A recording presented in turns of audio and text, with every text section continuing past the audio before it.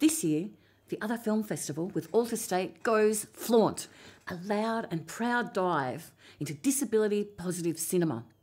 Flaunt is all about films showing deaf and disabled people in our power, taking centre stage. Flaunt takes courage, commitment, and the desire to be understood. We're pleased to showcase Australian films for Flaunt. Now, Sparkles is an absolute triumph for writer, star and co-producer Tina Fielding and Rush Films. It's won so many awards for writing, directing and performance that I just can't list them all, but it's won in Australia, Canada, the UK and other film hotspots. What's most powerful about this film is performer Tina's characterisation of a young disabled woman who escapes from drudgery and dysfunction at home to embrace a much bigger world.